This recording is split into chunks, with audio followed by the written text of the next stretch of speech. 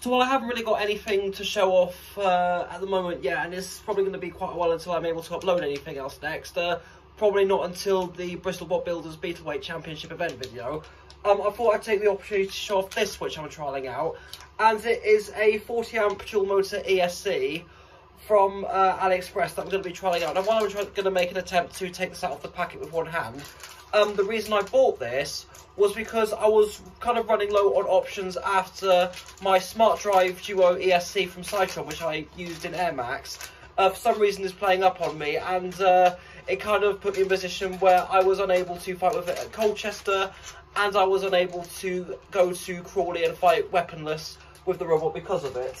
So, I'm almost got it out of the packet. So, this is it. Yeah, and I will leave a bit of it lying on the table here so you can just get a little bit of a better view at it. But the other thing about this is that also what is written on the board is the name Pain, which I assume is the manufacturer or the designer of it. I'm not 100% sure on that. But the name Pain is actually on a few other ESCs which I've bought from AliExpress, and they're pretty decent, from my personal experience with them anyway. I do use the 2 amp versions and some 3 amp versions in the Amway's the 150 gram division. Now, I do have them somewhere, but I don't, they're all inside robots or, yeah, so I don't really have any outside of anything at the moment. So I have actually got a few examples on the table right now that I'll just go over to show what kind of Pain ESCs that I have used before. Okay, so here we have a select few examples that I have used. Obviously, 2 of them were not sold in the way that they are currently. I've had to make a few modifications to them. But just to give an idea, this is the 5 amp one, which I have used in the amp weight division. These are a little bit too big. That's why the 2 amp version comes in a lot handy because of how much smaller that one actually is. This is a 10 amp version, which I'm currently trying out in a few loner Beetleweights. They're not going to be for full combat or for any events that happen in the UK, because I'm actually going to be trialling this out for some robots that are going to be on loan for a private event that's going to be taking part during a charity conference. And I'm getting on well with this one at the moment so far.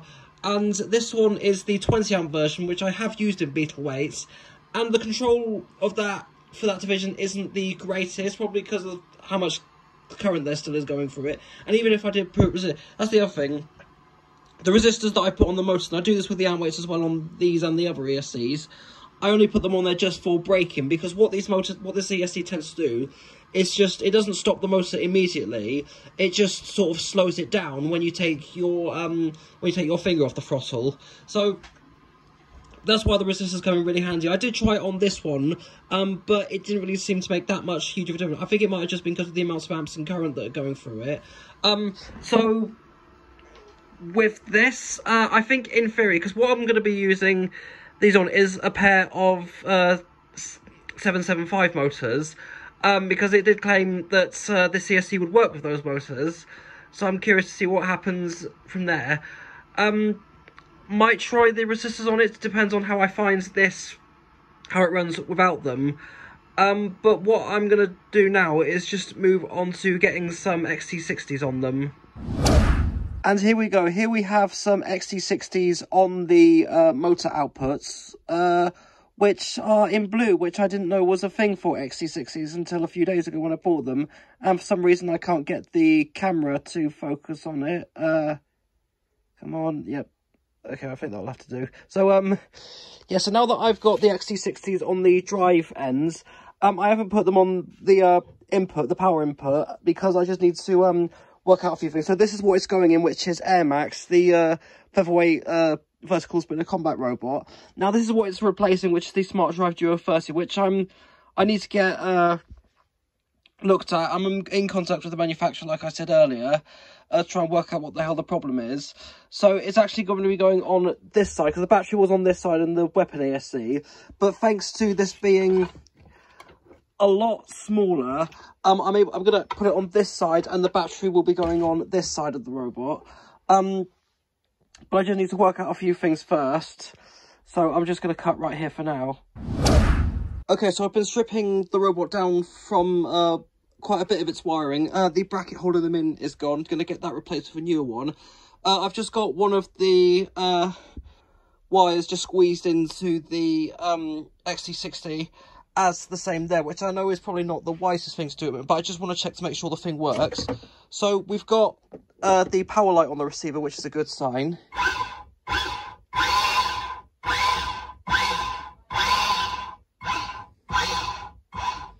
Okay, so that's...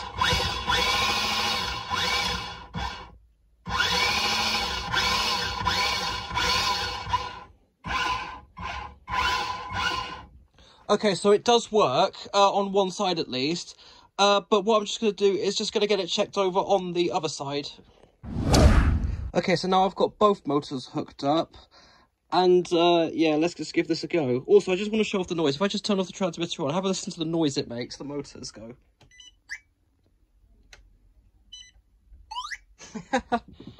Anyway.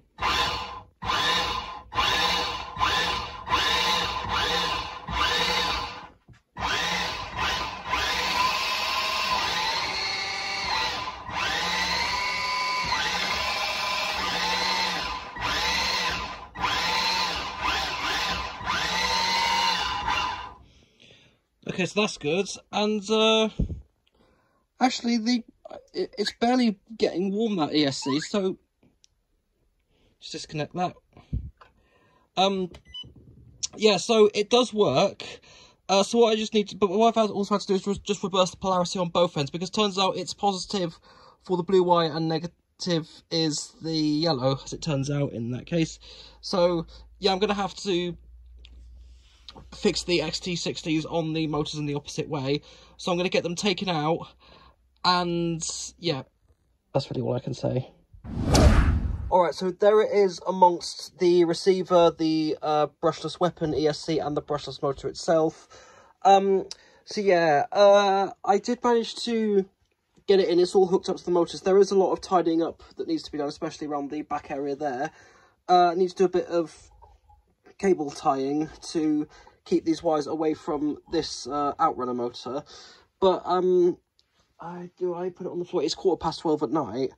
And I'm debating on putting it on the floor a little bit just before I carry on any further work with it. But let's just give it a try.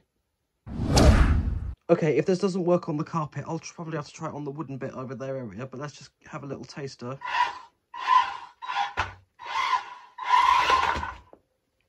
And the battery's gone. Alright, take two.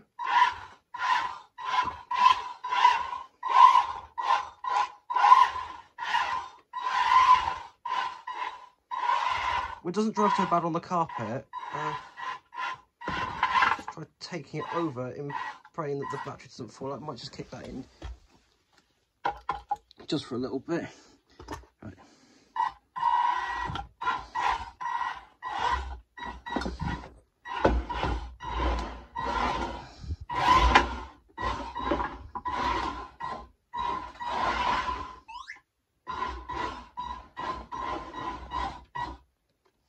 Okay, so overall, so far, not finding it too bad. I'll drive it at full power tomorrow morning, but I'll just need to assemble a few bits on first. Okay, so that was 19 minutes into Thursday, and it is now Saturday morning. You probably just can't see it very well, but there is the ESC inside of what is now a fully assembled Air Maxx. I'll just get the lid on. All the plus side this time round is that I have all the electronics on one side and the battery alone on the other side. So there we go, there's a better view of it for people who haven't seen it yet. Now if I take you to the arena it will be fighting in. So yeah, here we are at the Extreme Robots event here at the Maidstone Leisure Centre, and that is the arena it will be fighting in. And I'm just going to stop recording just for a little bit just so I can turn the light off on my phone. Okay, so this is the arena that Air Maxx will be fighting in, and as you can see, yeah, but for those who haven't got the chance to see what it's like around the back of the Extreme Robots arena, if you have been in the audience, then yeah, this is it. So the featherweights are going to be a pre-show thing, which is new for Extreme Robots for this year. I don't know if they are doing groups or if they're throwing them into one fight. but regardless, I'll probably be in the last one or whatever one pops up anyway. I actually don't really have a lot to say at this point because I haven't really had anything with caffeine in it yet. So I'll stop recording for now, and the next time you do hear from me will be when Air Maxx is loaded up in the pen here. And here we have Air Maxx in the bullpen. So just a little taster of some of the featherweights that are going to be in this battle. There's Sneak's weapon of choice, Air Maxx of course. Actually, John, what's the name of this one? OTTO. Okay, so we've got that one I don't know. We've got Shrapnel and that one I don't know off the top of my head. We've got Palace down there. So yeah, let's wait and just see what the hell happens in that arena. Okay, so I didn't actually film that fight on the phone. I did film it on the GoPro. But the reason I didn't film it because I don't know what happened. I just drove it in the arena and then it just stopped for some reason.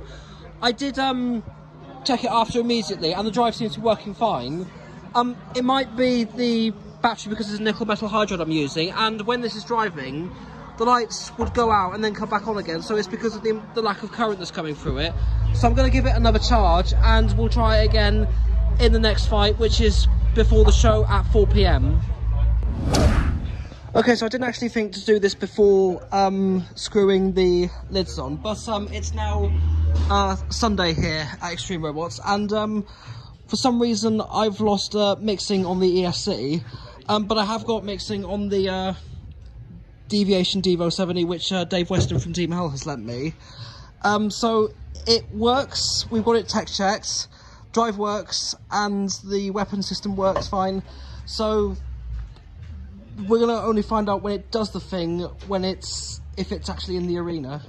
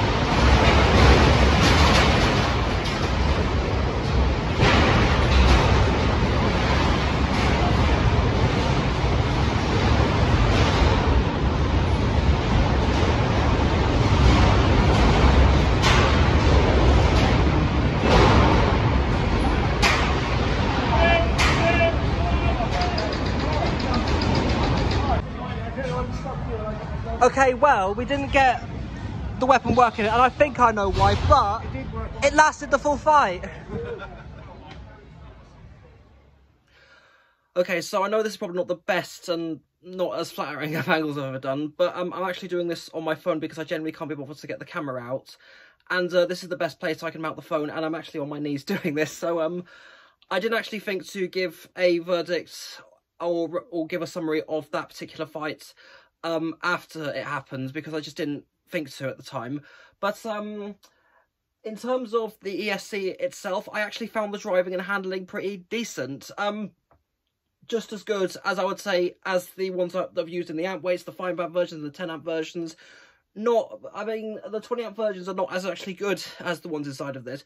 But, yeah, overall, I actually found the ESC to be pretty decent. But on the next builds that I do, because I'm going to be buying another one of these ESCs and trying it out in another featherweight that I'll be building, which should be completed in the spring or the summer of next year, depends on how quick I get the new heavyweight build done. However, what I'm going to do with that time is that I've done the same on the 5 amp, 10 amp and 3 amp ESCs that I've used on the amp weights, and that's put a resistor between the motors on the terminals, because that way it allows for braking. Because as I said earlier on with this, because with these ESCs made by Payne, which I'm assuming is the company that makes them, they do this thing where if you let go of the throttle, they just sort of slow the motors down rather than stop them immediately. Whereas if you put resistors on the terminals of the motors, that sorts it out fine and they will stop instantly. So I'm going to try some 100 ohm resistors, which should be enough in theory. They're pretty big resistors, bigger than the usual size, but I'm going to give those a try, put them on the motors. I'm going to be using the same motor and gearbox setup on that featherweight build as well as this one, which I've started using. Because actually I haven't really talked about this, because I know it's not relevant to the ESC itself, but I thought I'd show this because it is showing, of course, Air Maxx, the robot it's used in. So I used to use these, which are pretty old Jimson GR01 motors, which were quite popular, I'd like to think, back in the day. Quite a handful of featherweight roboters used them, but they've been discontinued in favour of a newer model, and then that was discontinued as well. It's quite a long story, but the reason I stopped using this was because of this that happened. So as you can see, that's obviously how it should be, but that the threaded shaft was stripped clean off by Neon, the machine of Ellis Ware, which I'm sure most in the roboteering community are familiar with. But yeah, that was the reason why I stopped using them. I'm probably not going to use these on the new featherweight build, because like this one, the wheels will be exposed. But I'm going to be saving these for something that's where the wheels are enclosed. I haven't decided exactly what I'm going to do with these yet, but I do want to hang on to these and get that shaft replaced. So, going back to the ESC, because of course that's what the video is about, do I recommend it? If you're looking at getting into beginning featherweights, then I'd say go for it. If you are on a budget for a featherweight build, then yeah, go for it. But there are other options I would recommend personally, because I don't feel it is as good as a lot of options are that are out there in the market. Sorry, I'm sure that many people will probably agree with me on that, and not many people would agree that I think it's that good, because I think I may have been the only person in the roboteering community that has used that particular ESC. I don't know of anyone that has used it before. I could be very wrong on that, but so yeah, if you actually have used this ESC before, then let me know in the comments. But just from my personal experience, I do actually like the ESC, and I do personally recommend it to those who are either getting started into featherweights or are on a really tight budget when building featherweights. And that's really all I have to say. So thank you so much for watching this video. I don't exactly know what I have next up in mind for this channel, but whatever I do release next, I'll see you then, and goodbye for now.